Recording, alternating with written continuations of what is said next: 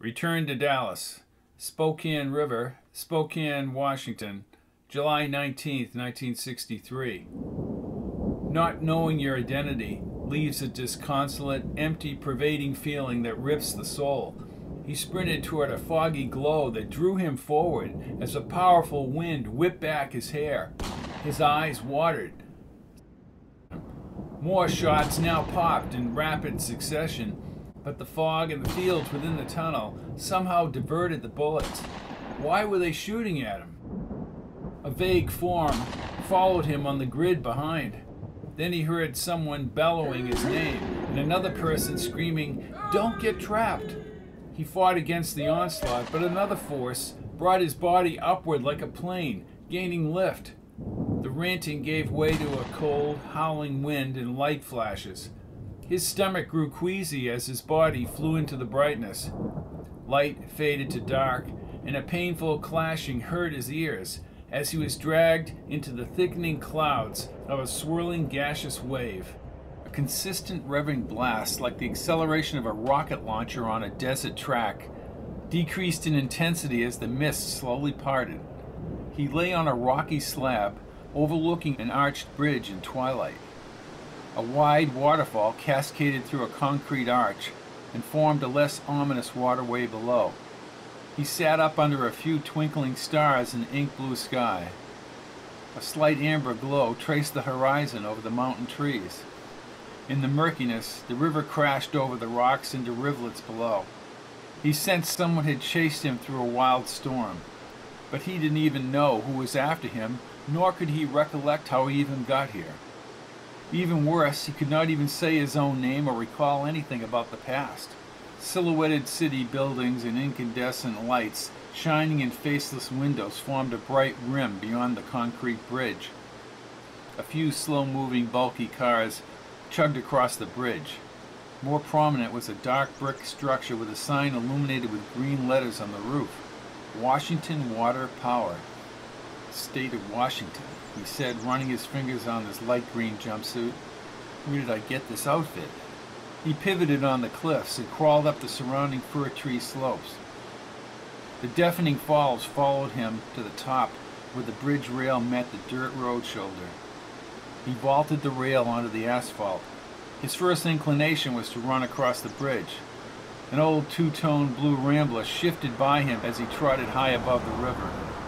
"Why can't I remember anything?" he yelled, competing with the roar of the falls. He neared the brick power building but kept running. As he rounded the corner, he shouted out the name of the black and white street sign. West Spokane Falls Boulevard. I'm in Spokane, Washington. Okay, so what? West Spokane Falls Boulevard curved left. He pivoted onto West Sprague Avenue. He shook his head and made guttural noises in frustration as he tried to remember how he got to Spokane. He slowed up ahead at a looming, bulky box of a building. He looked at the theater marquee. Steve McQueen, James Garner, The Great Escape. A green Chevy with a long trunk and a toffee-colored Ford Fairlane passed him on West Sprague Ave. He paced at the traffic light and looked down behind him. Someone had been chasing him, he was sure of it. The young woman in a red uniform pushed back a mass of auburn hair as she watched him from the glow of a ticket booth window. He again checked behind him toward the bridge and the falls below. He then broke into a full sprint away from the theater. For blocks, he passed under tall globe street lamps, a blur of neon signs and well-lit storefronts. He fought to recall anything about himself and where he had come from. Near a pink neon drugstore sign and an RX symbol, he clutched onto the metal light pole. "This is insane!" he yelled, and several people near the drugstore turned. "Why am I here?" "Hey, you all right, pal?" asked a man in a white shirt and tie. A neon sign for Union Station glowed at the end of the busy street. Maybe hopping a train would get him away from whoever was after him. Across the street, bright white digits on the bank brightened in the night. 8 p.m. Large fin cars confounded him, yet somehow it all made sense to him. But he just did not know why. He thought about heading toward the hotel ahead, but instead reversed himself down the sidewalk.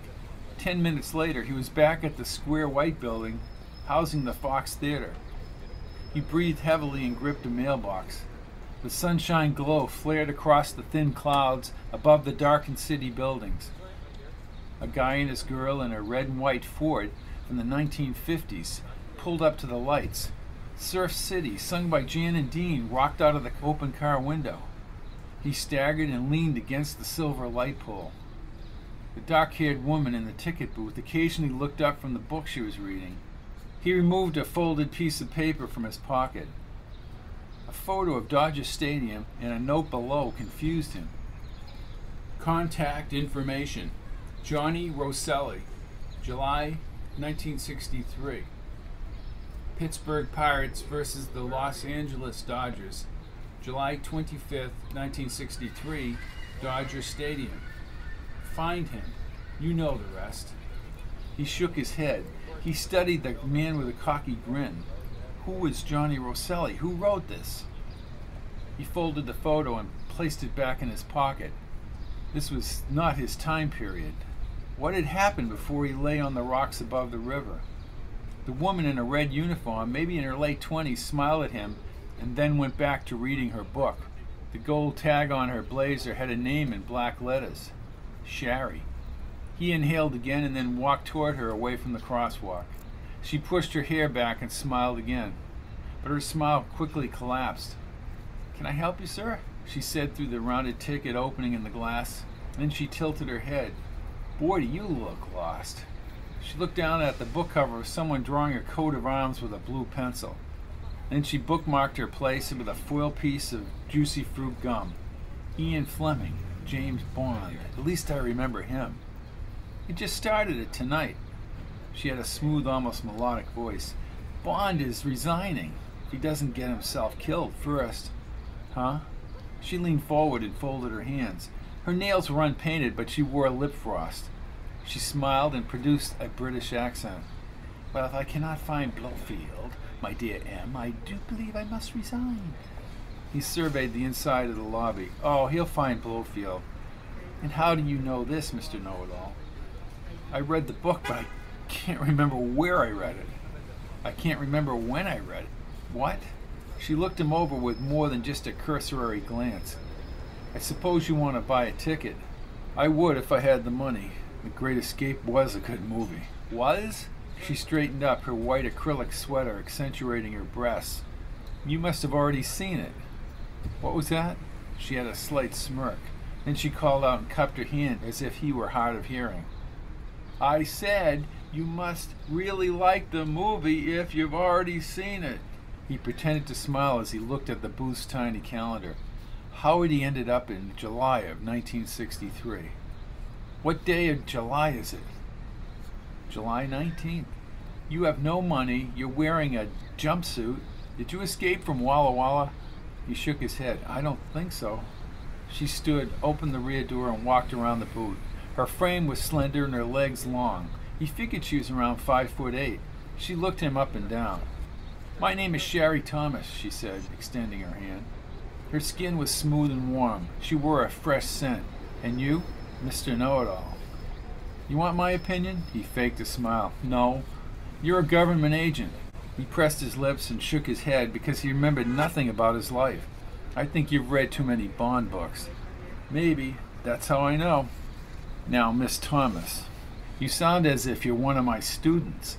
What do you teach?" "I used to teach history, current affairs, and drama. I'm taking some time off. And it's Shari." Shari. He kept her eyes locked on him. "You look a little old to be a ticket girl." "Ticket girl?" she cackled. "I've worked here since I was a freshman in high school. And I always work here during summer vacations, Mr. Know-It-All. And I'm taking courses for my master's degree." He liked her when he had no business liking anyone with his blank memory. "Where do you go to school?" "Gonzaga University, right here in the city." "Godzilla University." "Oh, so you're a comedian, too. Gonzaga University is a fine Jesuit school." "Can I get inside, Shari?" She seemed to like him calling her name. "If you have $1. She unfolded the palm of her hand. "Plus, the movie's almost over. You'd only catch the last half." "I'm afraid I don't have any money." I just need to get into the theater for a few minutes. Sherry put her hand on her hip and her brow furrowed. Let me get this straight. You have no money, you don't know your name, and you're dressed like some mental patient. Or prisoner. Right. So what's the problem? The problem is I could get fired. She swung her hips as she returned to the booth. He moved up to the window and placed his hands on the edge. What if I told you I fear for my life and need to get inside? She turned the bond book over, leaned forward and stared into his eyes. You're serious, aren't you? I don't know how I got to Spokane. I ought to have my head examined. She ripped a green ticket off the ticket roll. He could see she enjoyed her little performance as she slid the ticket toward him. She put her hand on his. One condition. What's that? You meet me outside here when you leave. Then she held up the book. I love spy novels. I'll catch you on the way out, he said, pulling out the ticket. If anyone's looking for me, I'm not here. Then he turned and snapped his finger. Moon. His name was Moon. I remember that. Oh, great. The man in the moon. He shrugged his shoulders and she smiled. You do have a problem. Once in the air-conditioned building, amidst the smell of freshly buttered popcorn, he crossed the soft, flowery carpet. He handed his ticket to a bow-tied man in a blue suit with yellow buttons. Another man in an identical uniform escorted him up the staircase to the second floor. He opened the theater door. A sloping balcony overlooked ornate Art Deco columns down the front. A man pointed a flashlight at the front seat and disappeared up the aisle. For the longest time, he closed his eyes and his heart beat out of control. A racing motorcycle on the screen broke his light sleep. He sat near the edge and leaned forward. There had to be a way to reason his way out of this situation, even if he knew nothing. Somebody had hypnotized him into forgetting major portions of his life, including his name. In the chilly air, he removed the folded photograph. The movie light illuminated this Johnny Rosselli's smiling face at a Los Angeles game that was 6 days in the future. A soft fragrance mixed with juicy fruit preceded a hand on his shoulder as he turned. So, what's new? Sherry whispered. Want some gum? No, thank you. I thought you were working the ticket booth. Movie's basically done. So did you figure out who you are yet? No. Did Bond bail Tracy out of the casino? She squeezed his wrist. As a matter of fact, he did. You can remember Casino Royale, but you don't remember your own name. Nifty. Nifty? Then he fully turned. You're taking an inordinate interest in a total stranger. Hey, heck, a guy runs by me in a jumpsuit and then comes back and says he has no idea who he is. It's like being in the novel. I suppose so. Then her dark eyes opened so he could see the whites. How can you not know who you are? I think you just don't want to tell me. You like puzzles? She leaned on her folded hands on the back of the chair. Okay, what's the puzzle? He handed the Rosselli photo to her and positioned it so the movie light would make it visible. Contact information. Johnny Rosselli. July 1963, Pittsburgh Pirates versus the Los Angeles Dodgers. July 25th, 1963, Dodger Stadium. Find him, you know the rest. She stared for a second. How can this game between the Dodgers and the Pirates be photographed? It hasn't happened yet, they both said together. The lady in the front seat turned abruptly. Shh! And whoever wrote this wants you to meet this Rosselli, she whispered. Contact him, you know the rest. Well, do you know the rest? That's the problem, I don't know anything about this. Then you'll have to ask Rosselli. The photo must be from another game. Maybe there's a scoreboard, but that's all irrelevant. Why am I in Spokane? You're asking me? Yeah. She lifted her palm against her bangs. This is the strangest thing I've ever heard of. Sorry. He shook his head again. I'm thinking somebody doesn't want me to remember. In the words of Gomer Pyle, golly! Gomer Pyle? Come on, man with no name, she said, motioning him with her head.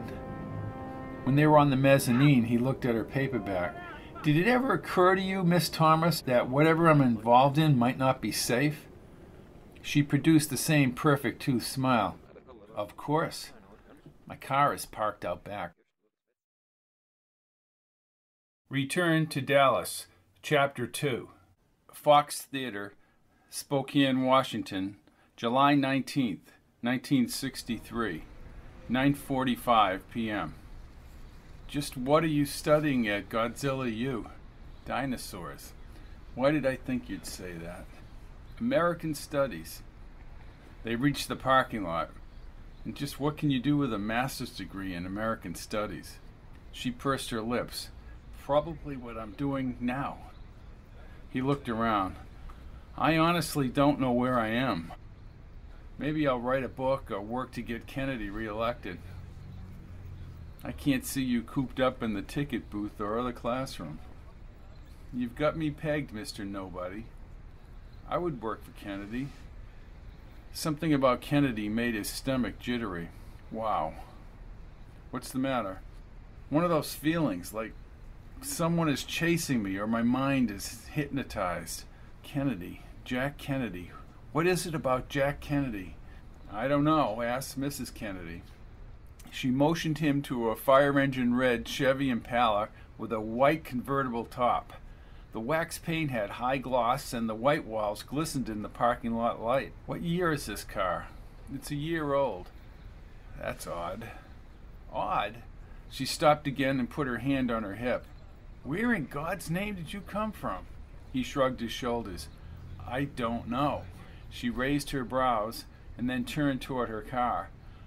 I bought this on the last day of school. I woke up and I thought I wanted a convertible, so I bought a convertible that afternoon.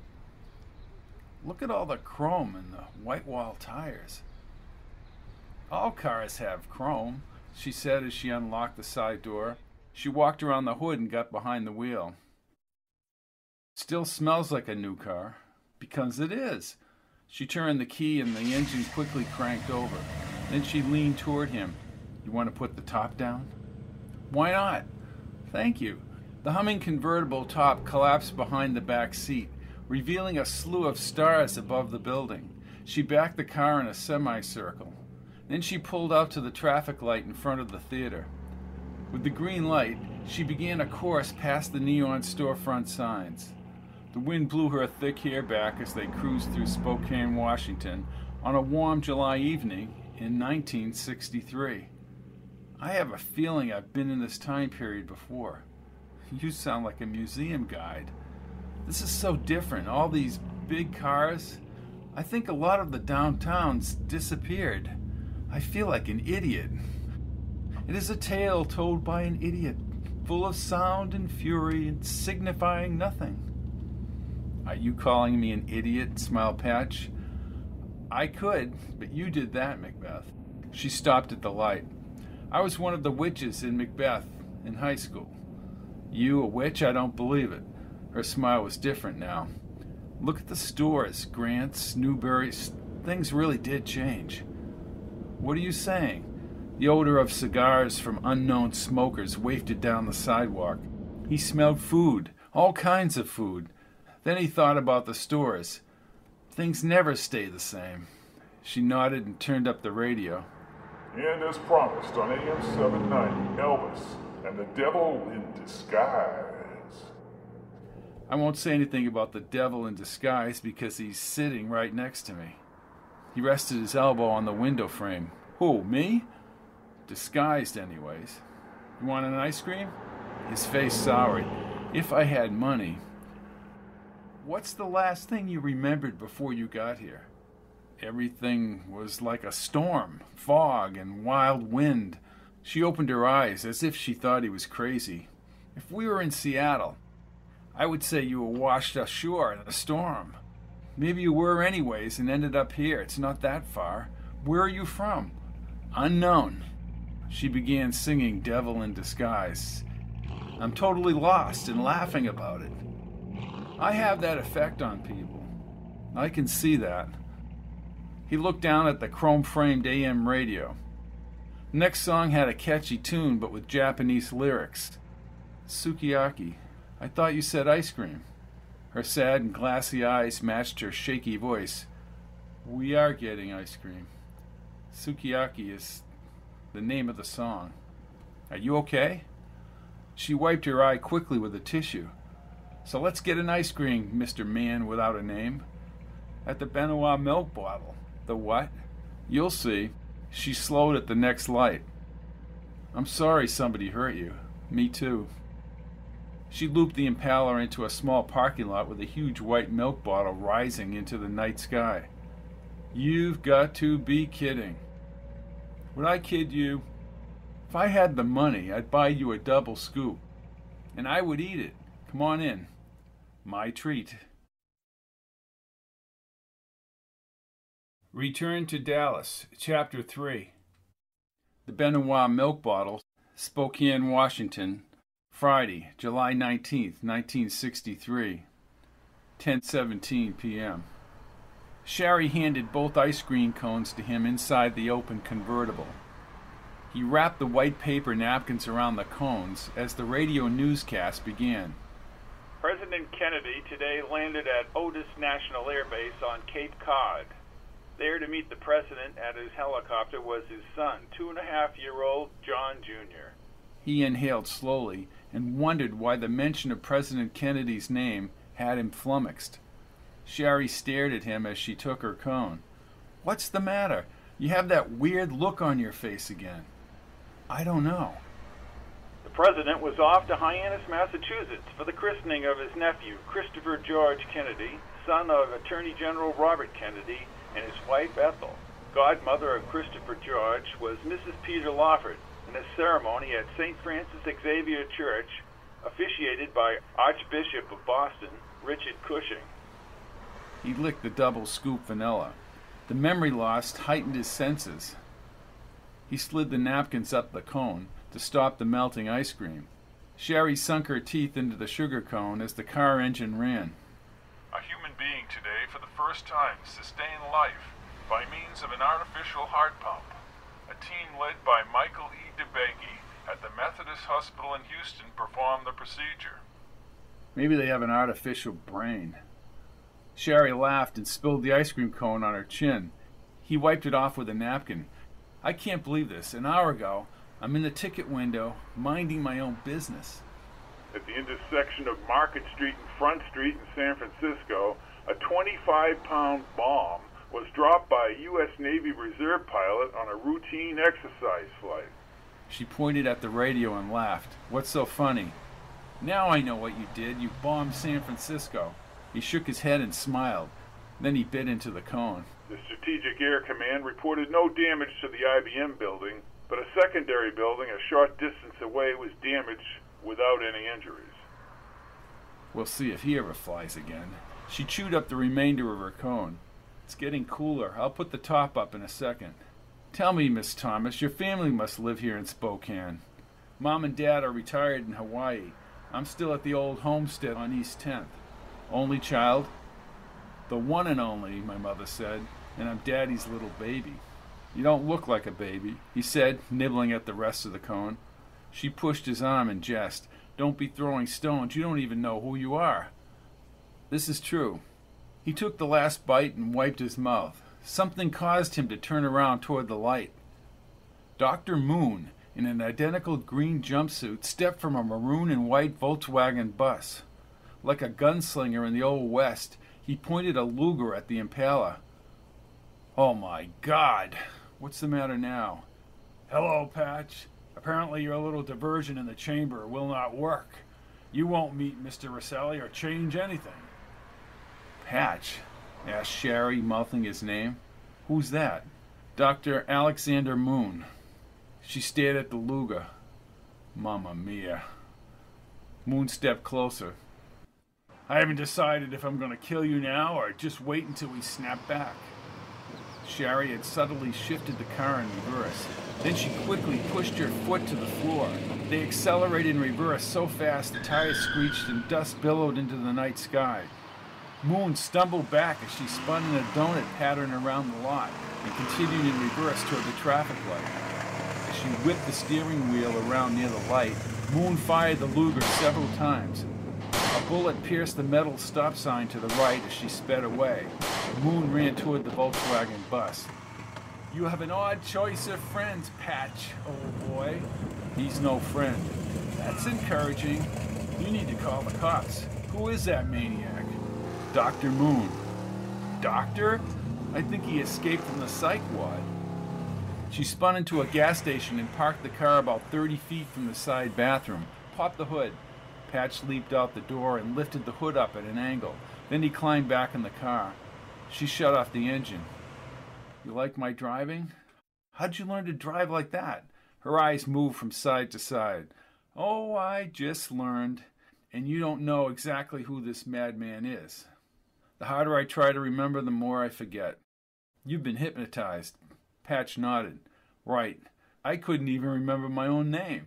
She pointed toward the street as the Volkswagen bus approached the traffic light. There goes A.J. Foyt. Who? Forget it. Moon, leaning forward with the Luger stuck out the window, raced by the trees and cars. By now, sirens grew louder. Moments later, a police car, lights flashing, raced after the bus. Thank you, Spokane's finest. Patch exited the car and dropped the hood back in place. When they get him, he'll blame you. Good. Maybe then I can find out who I am. Toward midnight, they walked along the water just outside the college. The massive brick buildings and slate roofs surrounded a courtyard in the darkness. Some of the buildings still had a few lights on the inside, and the surrounding lamps in the parking lot brightened the asphalt and remaining automobiles. He guided her to a wood bench overlooking the water. How come you remember his name and nothing else? I know he was chasing me near the river. I came out in all this fog. She shook her head rapidly. This makes no sense. He wanted to kill you. I think he did. I just don't think you're leveling with me. He slowly turned. I really don't remember anything. Look, the radio said he was headed east toward Idaho. Then she folded her arms. What are you going to do now? He removed the folded paper with Rosselli's name on it. Somehow I need to get to Dodger Stadium in L.A. for the Pirates game on the 25th. I'll talk to this Rosselli and straighten this out. Well, I wish you the best of luck. Can I drop you off somewhere? Where? Hotel? I don't know. She took out her car keys. I'm going back home. I understand. She shook his hand. Well, I guess this is goodbye. Thanks for the ice cream. Don't mention it. She tilted her head and started back across the grass, but turned a few yards away in the dim light. Where did you get that picture and the note? They faced each other at a distance. I'm not sure. I think the computer spit it out. Computer? She rubbed the back of her neck and marched back to the bench. Computer? A baseball game that hasn't happened yet? A madman in a VW bus? So what's the problem? What's the problem? The problem is it's insane. She took her pocketbook off her arm and opened it. Then she wrote something down on a little piece of paper. Here, this is my number. Let me know how this turns out. Patch took the paper and nodded. Thanks again. You want my opinion? She asked as she started back. Patch did not answer. Try one of the churches. Hide in there until they arrest Moon. This time she crossed the field and the Impala started a few moments later. Patch held the paper as she looped around the lot. The red Impala then disappeared up a campus side street. He tucked her number inside his jumpsuit pocket. Under the streetlight, he studied the picture of Rosselli at Dodger Stadium. He concentrated, but something blocked his recollection. Unsure of just what he would do, he backtracked to the parking lot. Moon must have had the same black and white note. He walked quickly, but stopped where the Impala had been parked. The city lights glowed even at this late hour. Heading into the city would give him options as to where he could spend the night. He slowly smiled as he pictured her, ice cream cone in hand, as she laughed. He left the lot and walked down the sidewalk just outside of town. Again he smiled when he thought of her singing the Elvis song, and he wondered just who had hurt her. He searched the skyline for church steeples as he walked. Behind him, headlights exaggerated his shadow on the road. He looked to his left as a car approached. The Impala's top was up. Sherry pointed toward the passenger side. Okay, get in. I don't understand. I ought to have my head examined. You can sleep on the porch couch, Patch. I can call the police about Moon, and then you can see what you're going to do in the morning. Patch leaned on the window frame. Are you sure? She raised her brows and pointed at the seat. Patch opened the door and got in. She pulled away from the curb. You weren't really going to leave me out there, were you? Yes, she said, and then she leaned forward on the wheel. Well, at least until I got to Main Street, and then I tried to figure all this out. And you figured it out in 5 minutes? No, I'm just afraid your Dr. Moonlight Bay will come back and use you for target practice, whether it's here or in L.A. Well, I'm grateful. She turned into a drive next to a 2-story White House with a glassed-in porch. Then she shut off the car. What did Moon mean when he said, wait until we snap back? Maybe he owns a slingshot company. Oh, funny, Patch, she said as they got out of the car. Aren't you a little bit curious why Moon had a gun pointed at you? Sure I am. He followed her to the side door. And pointed at me also, I might add. I'll find out when the cops track him down. She still hadn't opened the door. Let me tell you something. Moon was traveling east. If he heads into the mountains, it could take weeks before they find him. Or he could just slip away. Let's hope they get him tonight. She looked him over. You are the coolest guy I ever met, and I don't mean it like that. You seem unfazed. I'll work it out.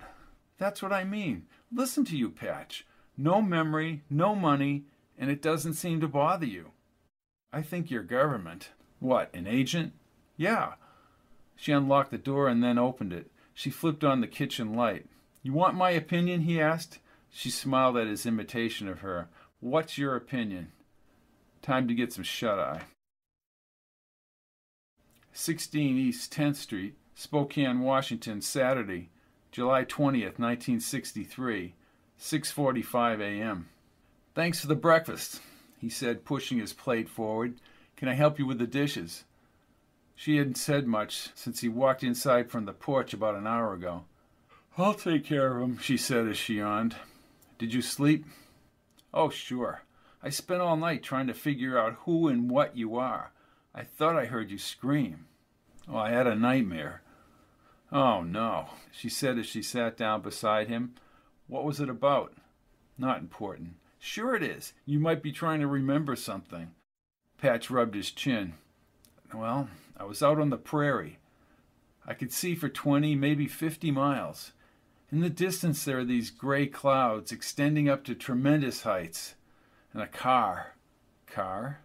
A long, dark car down the sloping highway heading toward the gray, towering clouds. Her dark eyes focused on him. Do you think you were out on the prairie before? I don't know. Sherry turned on the portable TV next to the refrigerator. So what do we do now? She watched the TV closely. The local news is coming up. We will find out what happened to your Dr. Moon. Patch removed the folded paper from his jumpsuit. He shook his head. I don't understand this. May I see that photo or whatever it is? Patch nodded and handed the paper to her. He watched the Q6 local newsman, but he doubted if the Moon story would even make the newscast. This is strange. What do you mean? I've never seen a clear photograph on regular paper. And how was that note printed on the paper? Patch looked up from the TV. The main thing, Sherry, is the date. It says next Thursday. This is some kind of joke. Look at the scoreboard. She held up the paper. July 25th, 1963. See? Well, anyone would realize you're the victim of some practical joke. Or if I'm government, as you say, maybe it's code. I need to get to Los Angeles by next Thursday and find out exactly what this is all about. Good luck, she said, drying another dish. Now from KHQ News. Reporting on last night's bizarre shooting near the Benoit milk bottle is Wallace Davis. Wallace? A younger man in a light sport coat held up a copy in his hand. Thank you, Dave. Police are confused by the disappearance of a stolen van and the subsequent shooting at the milk bottle. The driver of the van, who was shouting, held his gun out the window as he raced away from the scene. Police later cited the van east and off the state highways. As of right now, the van has eluded the police in the mountains. Well, at least they didn't mention your car. Good, I really don't want to explain this thing, because I can't explain it. Sorry. She nodded and put away the other dishes. Look, there's a second bath upstairs. You need a shower. Thanks a lot. You know what I mean. He nodded and stopped. And Patch? Yes, he said without facing her. I made a decision last night during my tossing and turning. What was that? I'll bring you to the Oregon border if that helps you get to L.A. Patch turned around. You don't have to do that. This is true, she said, taking a pack of juicy fruit gum out of the cabinet. He moved up next to her. She came up to his Adam's apple. She produced a large grin. You know, this is the wackiest thing I've ever heard of. I'm hoping that between here and Astoria, I can figure out this game. Return to Dallas, Chapter 4. U.S. Route 395, Mesa, Oregon, July 20th, 1963, 10:30 a.m. A never-ending spread of evergreen trees covered the hills and mountains. She kept the top up as they headed south toward Oregon. Occasionally a log-hauling truck, or more often a car, whizzed by. The land remained isolated and somewhat lonely. I do think you remember everything. Oh, you do you? Well, do you? I don't. She held onto the wheel and shook her head. I don't think I'm going to understand this until I talk to this Rosselli. She nodded as she brought the car around the bend. Maybe it was the remoteness of the land that left him fearful about Moon. Moon knew about Rosselli on the 25th. He constantly checked the side mirror for the Volkswagen bus. While you were in the shower, I called Bill Slauson down at the police station. Bill told me the cops chased Moon off the road like the report said, but they lost him in the mountains toward Coeur d'Alene. That's rough territory. At least we're heading south and he's lost in the hills. Sorry you got into whatever this is. Oh, I was having a dull summer. I need some excitement. Her hair moved with the breeze and around her red bandana. I'll go back and find Moon so he can fire a few more shots at us. She tried not to laugh. Her cheeks moved as she grinded her teeth, but then she broke into a laugh. She kept smiling as she alternated glances at him down the highway. I'm not laughing. Yes, you are. That wasn't funny, she said, emitting another burst. Who the hell are you, Patch? Who do you think I am? Sherry squinted and looked down the winding highway. It's that photo on the paper that has me stymied. My gut feeling is that your government, that Moon knows why somebody died, and that's obviously why he's so colossally annoyed with you. So what does that add up to? Sweetness, I have no idea. He watched her as she took the mountain turns. Then he looked in the side mirror again. Where did you learn to drive like that? You know just when to bank. Actually, I'm an expert driver. I've reached 140 on the track. He nodded his head so quick it looked as if he had a tic. Then he checked the speedometer. As he sat back in a comfortable position in the seat, a prodigious snow-capped mountain towered over the distant ridges. What's that? Mount Hood. Mount Huge? Hood. You really went up to 140? Once, Ricky liked to race cars. Then she hit her forehead with the butt of her hand. Okay, his name was Ricky. She immediately twisted on the radio and said nothing right through the newscast. Put on your smoke glasses today and get ready for darkness.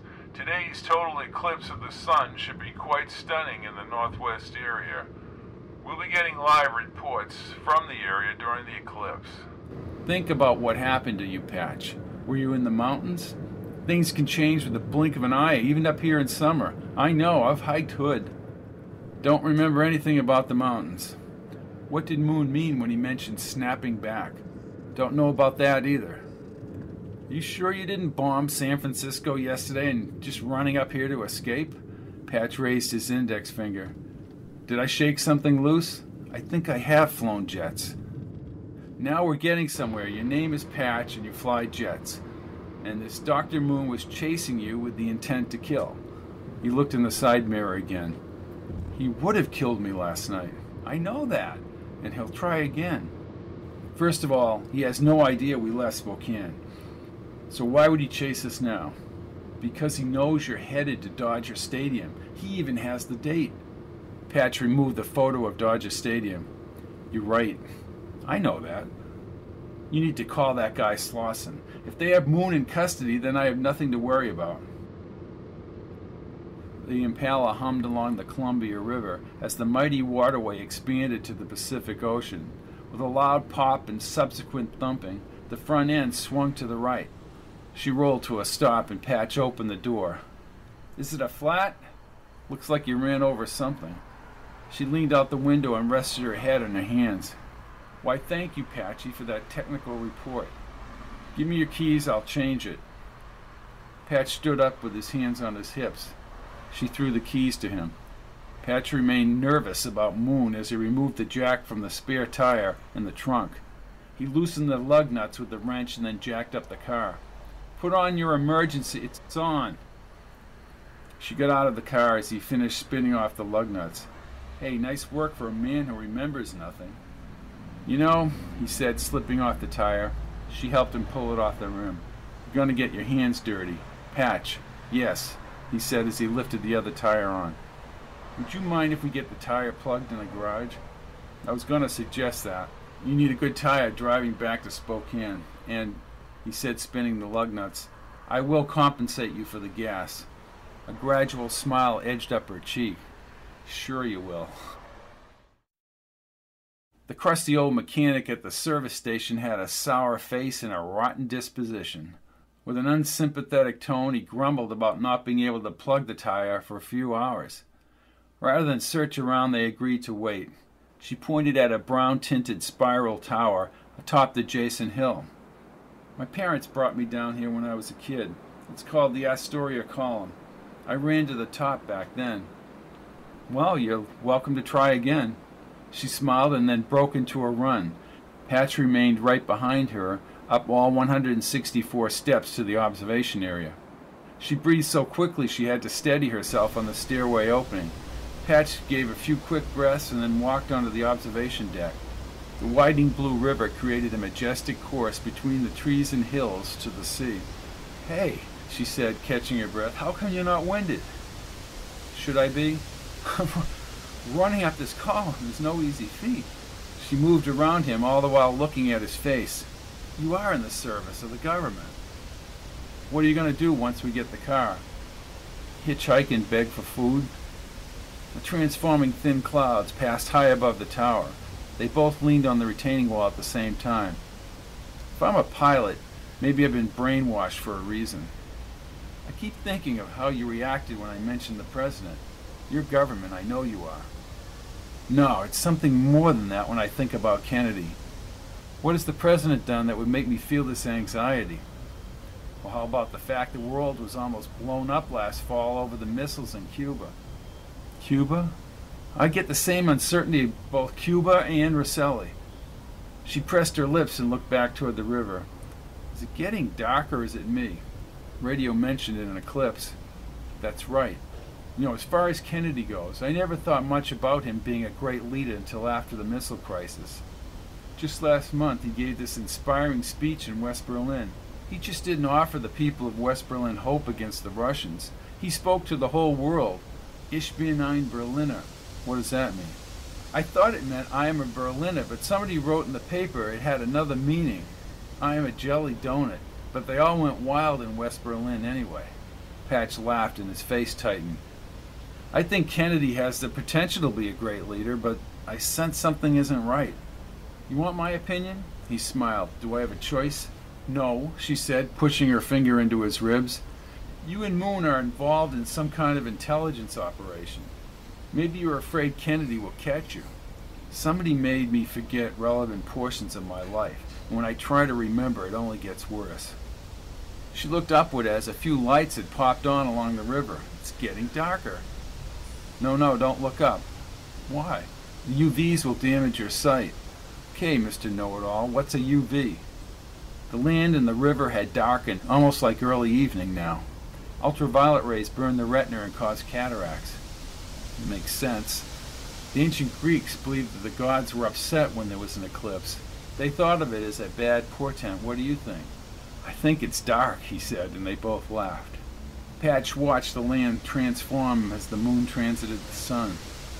He concentrated on his own predicament.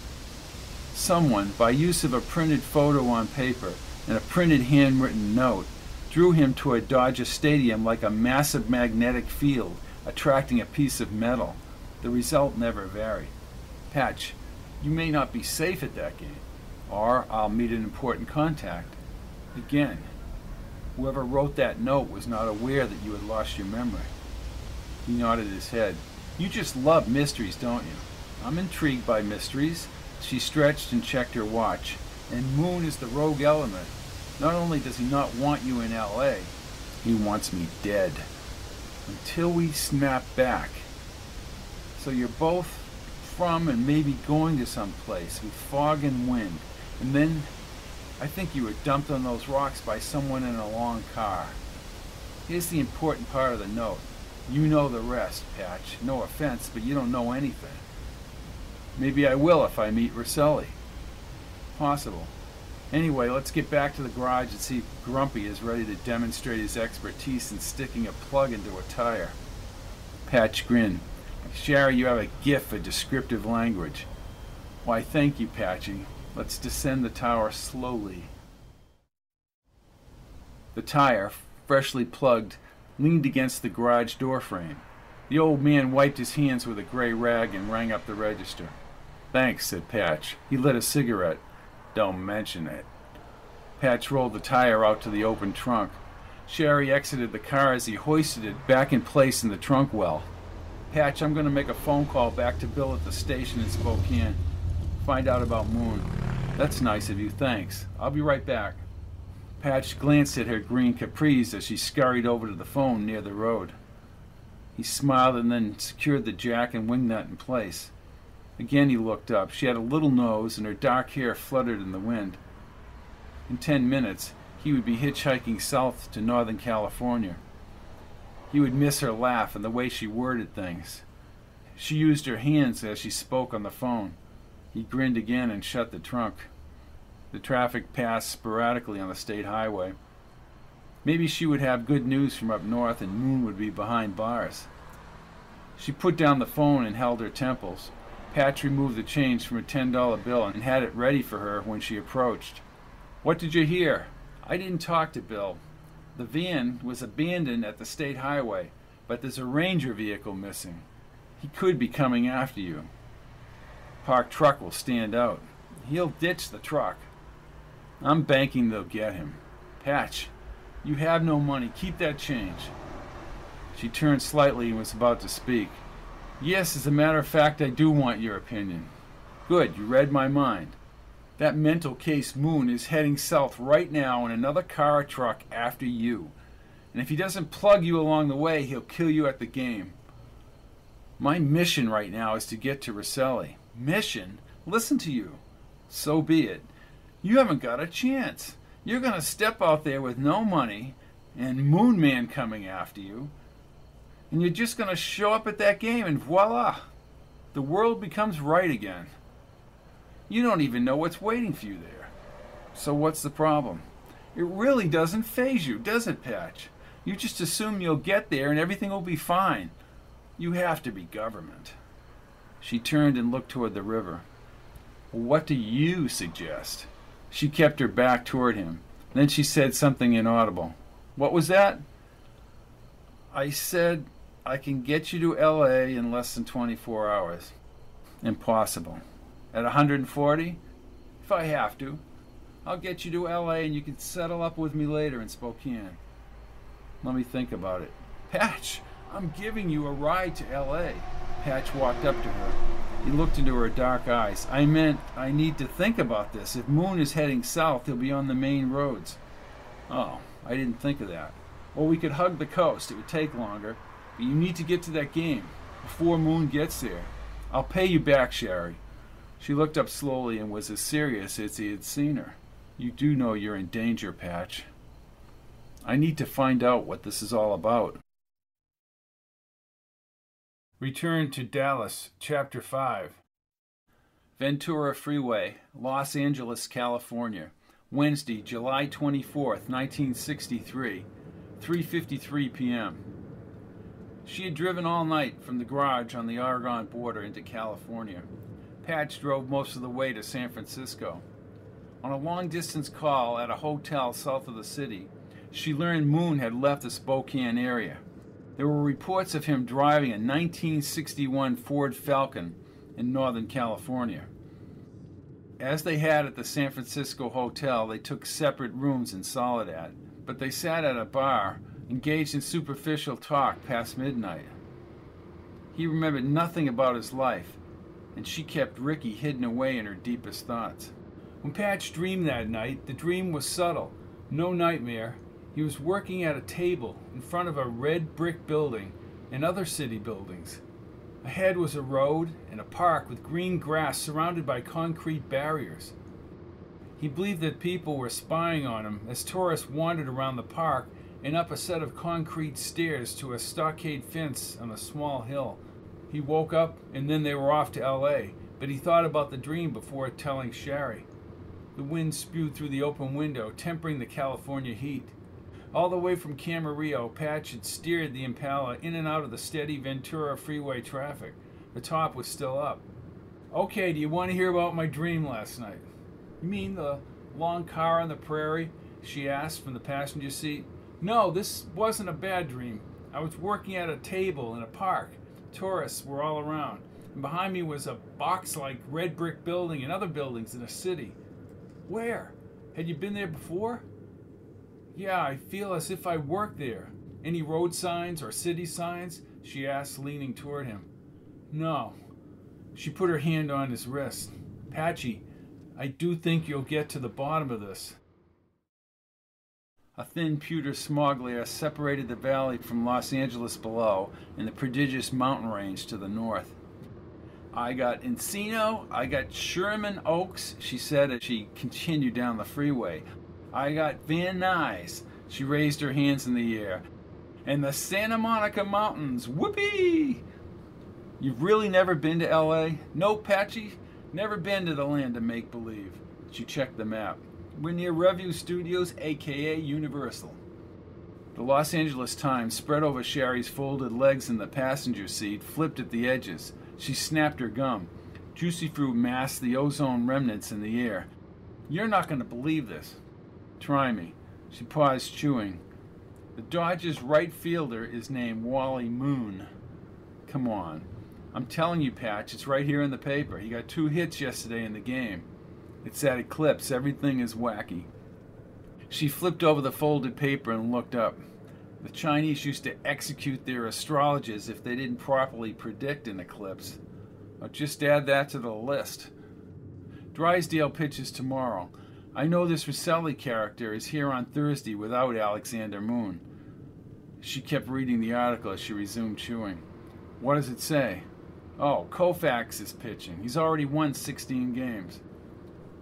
Patch maneuvered the Impala into the inside lane.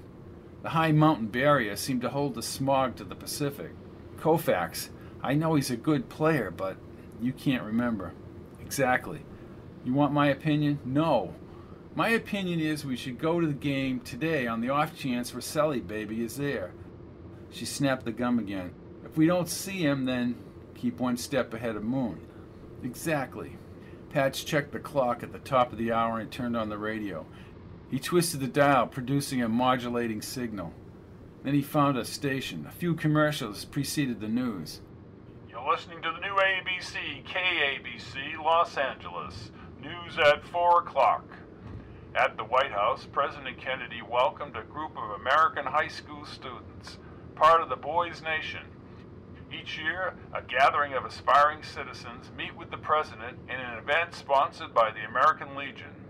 In sports, Monday's heavyweight title defense champ Sonny Liston took 4 seconds longer to knock challenger Floyd Patterson to the canvas in a Las Vegas, Nevada bout. Patterson fell in 2 minutes and 6 seconds last September and 2 minutes and 10 seconds Monday night. Can anyone beat Liston? Entertainment news. England's group sensation called the Beatles released an album on a minor record label, VJ Records, this week. It's doubted that the group will reach the near frenzy reaction of the fans back in Great Britain. Patch twisted the dial. An Australian accented song about a kangaroo had him staring at the radio. As he started to change the channel, she held his wrist. "No, wait, I like that song," she said. "Timey Kangaroo Down Sport?" He made a sour face and she laughed. "Come on, Patch, I could dance to this song. Like a kangaroo." Patch clutched the galvanized fence that extended to the left field wall above the clay warning track and brilliant green grass beyond. The crowd cheered as the Dodgers were about to beat the Pirates. Steamy frankfurters and popcorn made him hungry. Most of the cigar smoke wafted out of the stands. Some of the fans were already exiting the stadium through the tunnels. He had Rosselli's location figured out by lining up the folded photo. Tomorrow, Rosselli would be between the 15th and 16th rows near the fence aisle. He aimed the binoculars to deep center field. The seats aligned exactly with the gold letters on the black scoreboard and the orange 76 gas sign. A sandy ravine and brown hills bordered Dodger Stadium in the distance. At least Moon is nowhere in sight. Good. You want a hot dog, Patch? Sure. We can get some food on the way out. The Dodgers have this one in the bag. We don't have Major League Baseball in Spokane. We have the Spokane Indians. Patch looked over the binoculars and raised his brows. Oh? They're part of the Dodgers organization, AAA baseball. My dad went to their games quite a bit. Maybe we can go to one of their games when we get back. What did your dad do? Dad and Mom were both teachers. They both get a good old pension. She taught the middle grades for 42 years. Dad was a principal. They aren't happy about my situation. She put her finger on his nose. I don't dare ask about your family. You can ask, he said, laughing as if he were coughing. He let the binoculars dangle. You're a government agent just pretending he doesn't know anything. He shook her hand. Allow me to introduce myself. Bond. James Bond. Where's your Bentley, James? I don't remember. She tilted her head back and laughed. Is that right? In for repairs. Gee, that's too bad. I know a garage up in Astoria. Patch glanced down as she nonchalantly put her arm around his back. Wally Moon scored a run in the 5th. Roseboro hit the line drive. I didn't think you were watching. You kept looking around the stands. Her arm remained around his back, but she moved it once she realized it. The crowd cheered as the batter lined out to the second baseman. Winning pitcher, Drysdale, she said. Well, we'll be back here same time, same station tomorrow. Let's get some chow. Patch stared at the scoreboard. 5-1 Dodgers.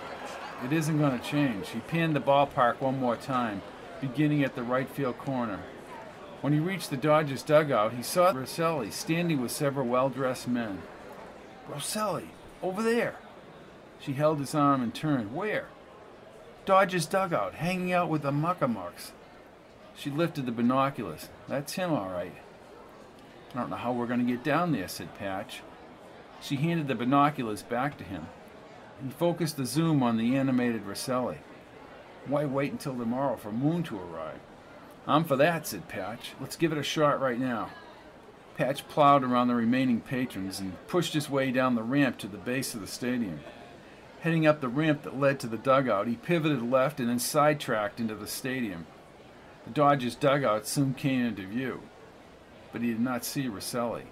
The other two men in dark suits and another one in a white shirt still lingered near the dugout. Patch moved ahead of Shari and darted between the fans toward the painted blue rail that separated the less expensive seats from the boxes. A tall man with a slightly receding hairline removed his sport coat. He had full shoulders, thin arms, and a serious face. Near the dugout was a short little blond-haired man who argued with the two men hard enough to turn his face crimson. The tall man stomped over to the blond guy. We don't need this ruckus. The blond guy looked up and shook his head as he returned to the stands. The big man turned to Patch. Okay, pal, what do you want? I had a meeting with Mr. Rosselli. All right, he nodded and squinted. Johnny's inside the dugout with Koufax and Drysdale. Tell him Patch is back. Shari moved next to him. I'll let Johnny know you're here. He took 2 steps and then spun around. Patch, right? Patch. Shari hit his arm as the big guy stepped into the dugout. I can tell you, Patch, whoever you are, that you're one persistent son of a gun.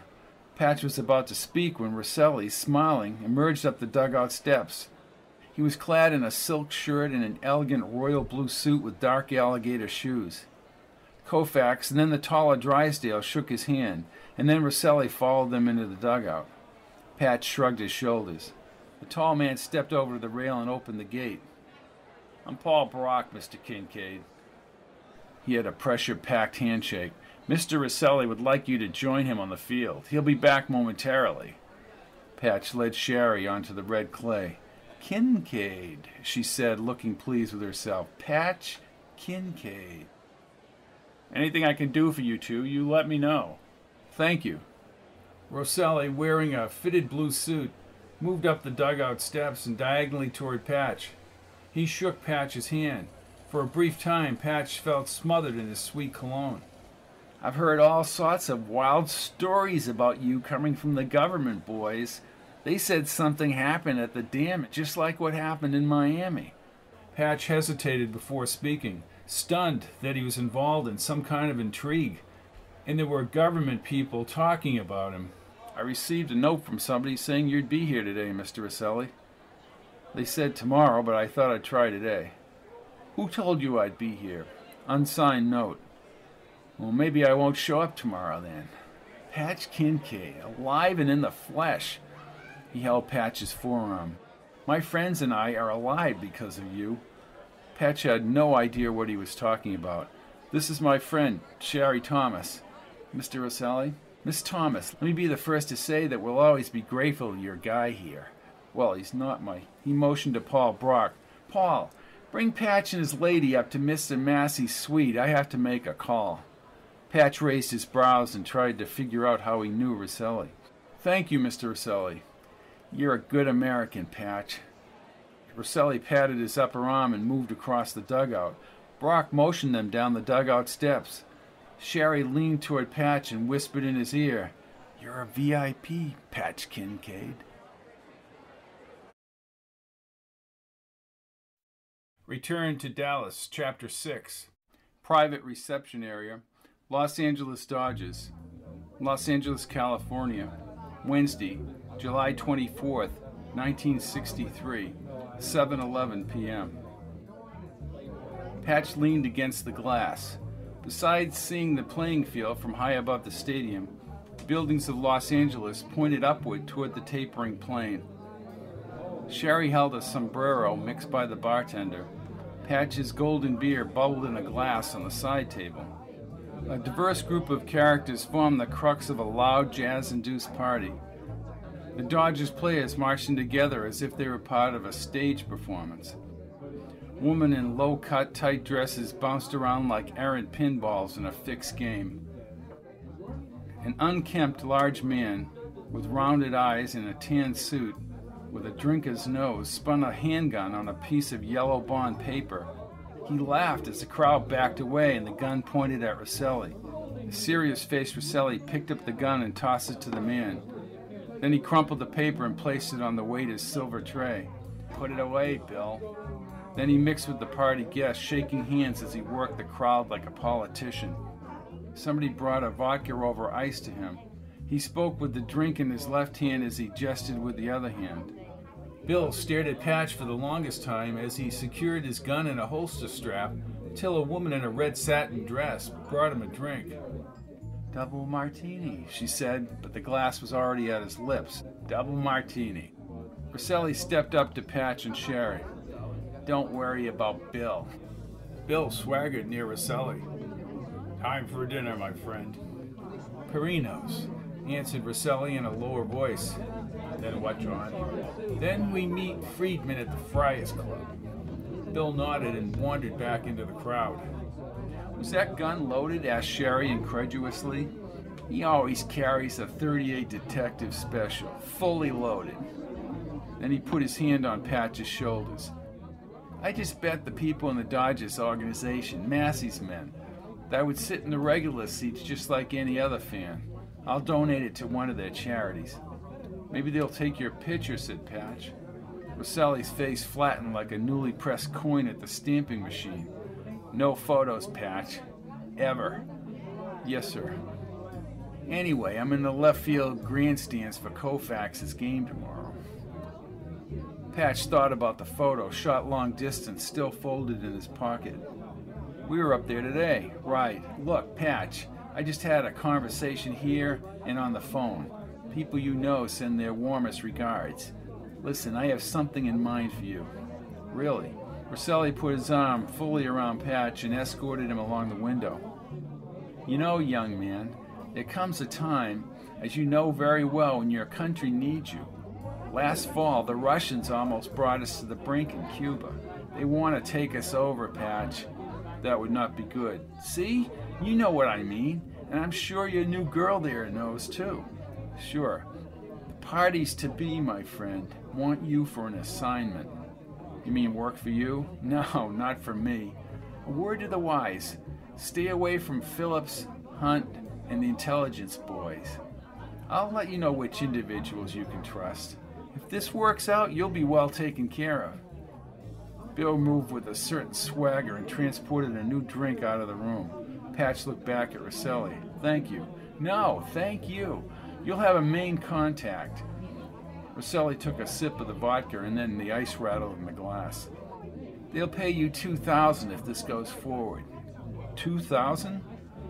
You do what your contact says. This is on a need-to-know basis. Again, don't talk to any government types. Don't ask any questions. Be as discreet and as ballsy as you've been in the past, and you'll have a nice little cash for you and your girl. He leaned toward Patch. Patch, you look older. I've been through a lot. Sure. Prison will do that to you. Louis McWillie is the pit boss at the Thunderbird in Vegas. You drive to the Thunderbird tomorrow. After 10 p.m. tomorrow, specifically ask for McWillie. Tell them Johnny sent you. Your first contact is already in Vegas as we speak. Mr. Rosselli, I don't know what to say. How about yes? Sure, I mean yes. Here's what you need to do first. I want you to head out to the Santa Anita racetrack in Arcadia tonight. You'll need to be at window 4 at 9:30 p.m. My friend Walter the Knife will be there. Just don't call him Walter the Knife to his face. What do I call him? You call him Mr. Piscotti or Walter. Patch nodded. He has a manila envelope for you. $2,000 will get you going, Patch. We owe you more than that, believe me, after what you did. Walter will give you my private number. If anybody tries to muscle you, you get in touch with me right away and we'll take care of the problem. I mean it. He handed Patch a card. Thank you. Everyone likes you and has confidence in your abilities, Patch. Do a good job. I will. I know you will. I know you can carry the load. Good luck.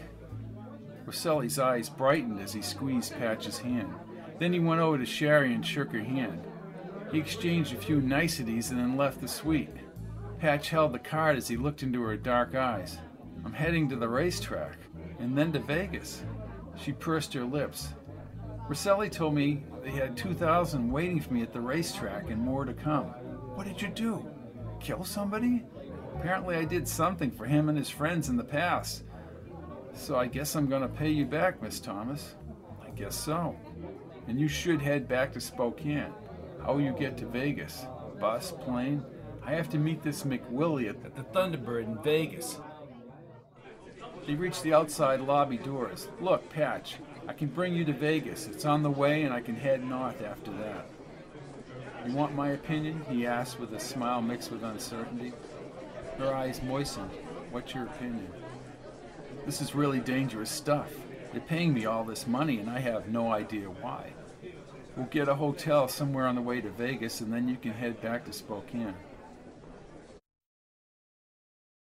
Santa Anita Racetrack, Arcadia, California, July 24th, 1963, 10:22 p.m. She held his hand at the fence surrounding a fountain. A huge green pavilion, lengthy and several stories high, was highlighted by powerful spotlights. The flags along the roof blended into the night. He repeatedly checked the parking lot, even though he knew Moon could never know his whereabouts. A variety of casually dressed people darted around the noise-filled park. Aromas of food and cigarette smoke drifted into the lot as they walked toward the entrance. As they entered the grandstand, the raceboard's white digits blazed across the dirt track. He checked his watch. "We still have a few minutes before we meet Walter the Knife," she said. "Oh, just don't call him Walter the Knife." "Who, me?" She smiled as they moved along with the animated crowd, but they did not sit down. He picked up the gold-framed Santa Anita program. On the cover was a man standing next to a horse in a fox hunt. Official program. "You better wait till you get your 2,000 before you play the ponies." Patch grinned and looked at his watch again. "Let's head down to the windows in Mr. Piscotti." A few minutes later, a short man with receding dark hair and black glasses stood near the fourth window. He wore a pinstripe, double-breasted navy suit and a red silk tie. When he spotted them, he motioned them with his head. Then he actually exited the pavilion.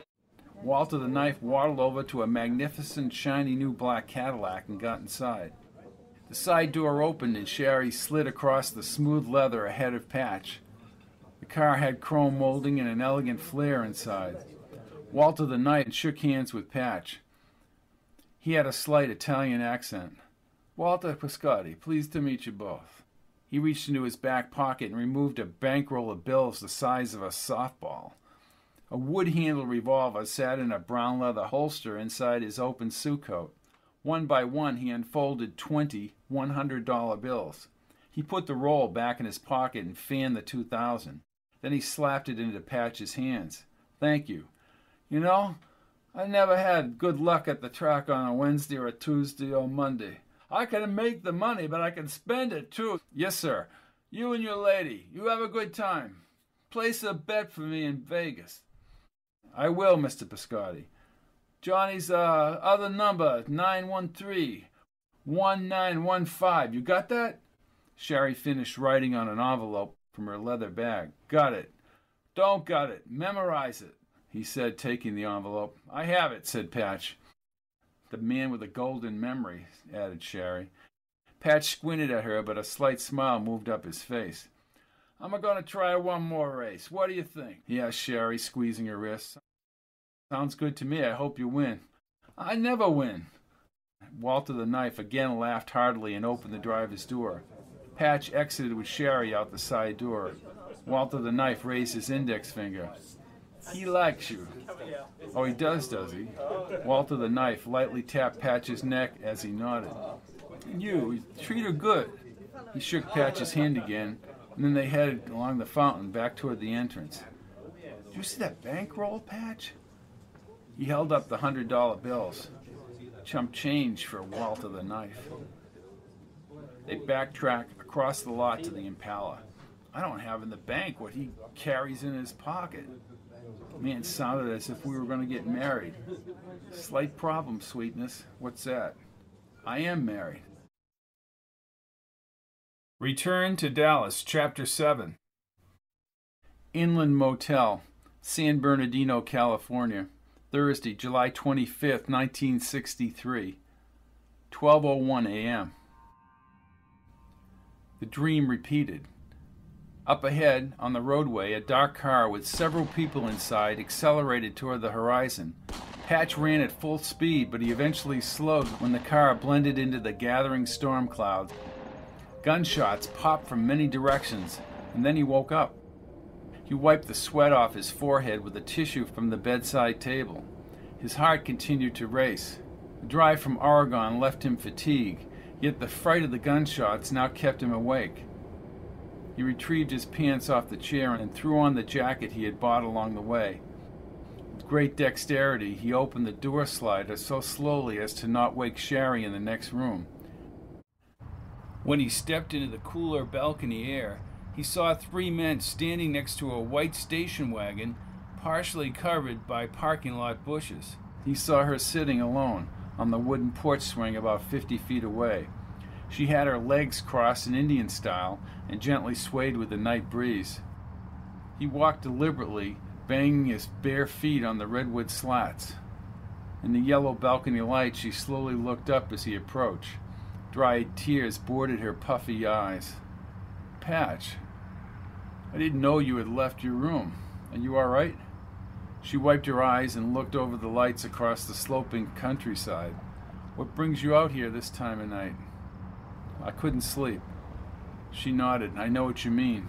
Several crumpled, juicy fruit wrappers had fallen through the redwood slats. He was not sure what happened to the gum. You'd think people would shut off lights by now. Sometimes I think the whole world never shuts down. It's all in your head.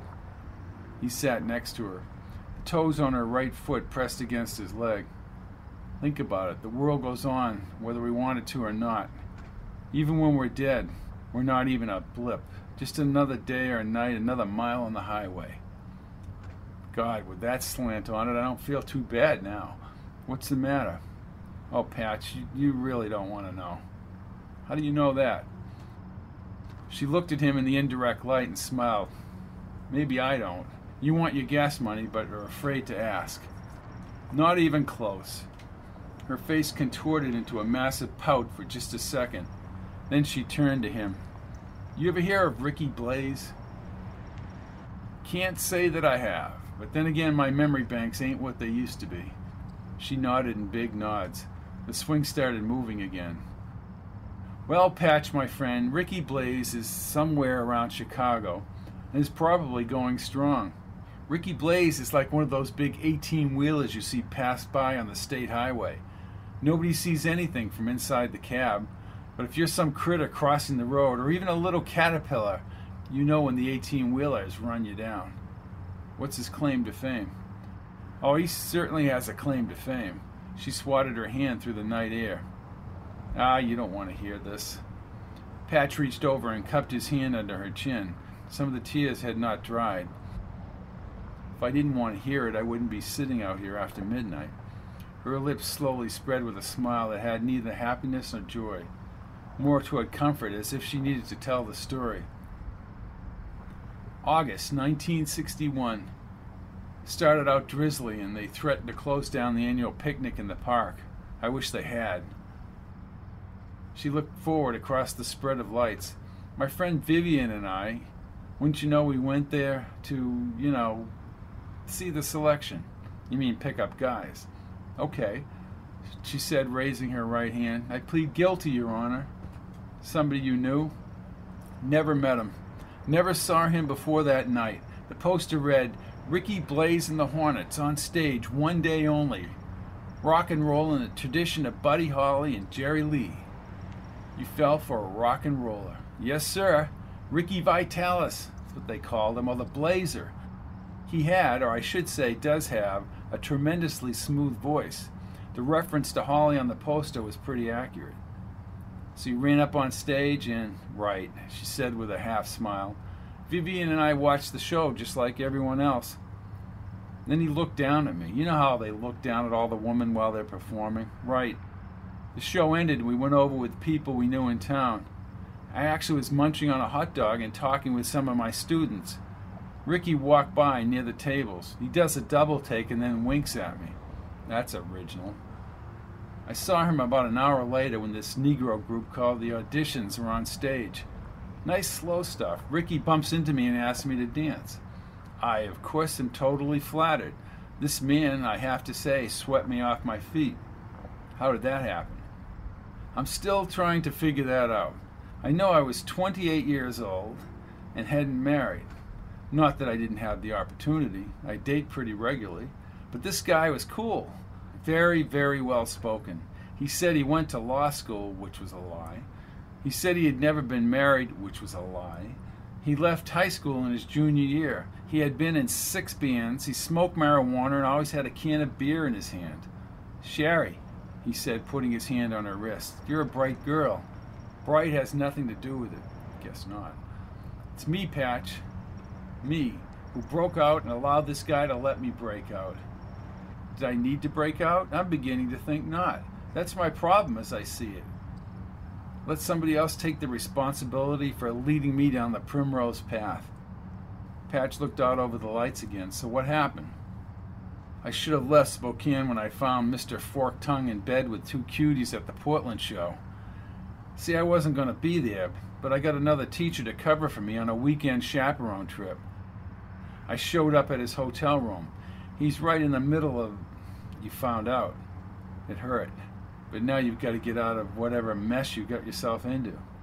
Oh, I got out, but not after a year and a half of drunken reefer parties, hints of other women coming up and putting their paws all over Ricky. She pinched the bridge of her nose and started crying again. Sorry, I didn't mean to dredge all this up. Her eyes washed away the spontaneity. Aren't you going to ask why I married him? Hey, because we're all so boozed up, Patch. I didn't know till the next morning. It was like waking up with a 300-pound weight all around you. What a screw-up. He wiped the tears from her cheeks with his fingers. She slid her shoulder against his shoulder and just held his hand. Then he finally spoke up. What is it you really want to do with your life, Sherry? Her voice had melded into a squeaky weakness of the woman he had met at the theater. It's all right there, Patch. Go forward with what I want because it's what I want. And take responsibility for it. Oh, I put on a good front. You mean teaching? Well, that's one thing. Sure, my parents were teachers. I'm a teacher. Not that I don't like to teach. Her voice trailed off, and soon her eyelids drooped. Leaning against his shoulder, she fell into a deeper sleep. The men in the white car near the bushes had left. With his left hand, Patch slid the blanket across the swing. He tucked it securely around her, letting her remain against his shoulder. Then he brought his other arm around her and closed his eyes. Inland Motel, San Bernardino, California, Thursday, July 25th, 1963, 6:35 a.m. At first, he didn't know where he was. The sun's rays pried open his eyes. Warm brightness obliterated everything else. He made his hand into a visor, and the three-way conveyor belt of cars and trucks, mostly in a westward direction, came into a shaded view. A combined low-pitch hum was detectable in the valley. Sherry's auburn hair, highlighted red in the sunshine, cascaded over the wool blanket and onto his bare arm. Her tranquil expression reassured him as she slept. Her smooth white teeth and enthusiastic brown eyes made him question whether she had remembered her midnight confession. And she evidenced no qualms about lying on a porch swing with him as day broke over Los Angeles. Hi. She pulled back the blanket and stretched her arms upward. How far is it to Vegas? Well, I figure a little over 3 hours. She stood in her khaki shorts and top. Patch no longer saw the hurt schoolteacher jilted by the rock and roll singer. She had long legs and a perfect torso. So what do you think? About what? The whole thing. The money, Rosselli, the job they want you to do. The question is, where was Moon chasing me from? There must have been a time lapse. I must have gone out and ended up next to the river. But if somebody threw you down there, Patch, you would have been bruised. Patch nodded. And who is Moon? Her brown eyes glowed in the morning light.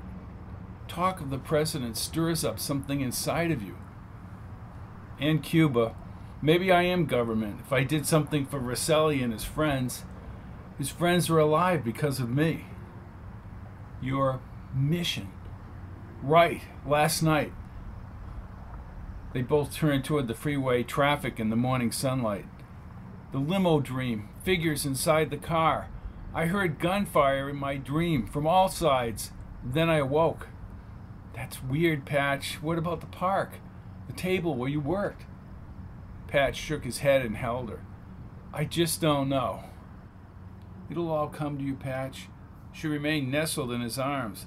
This whole thing, the money, Rosselli, the job they want you to do. Tonight, we'll find out what this is all about when we get to Vegas.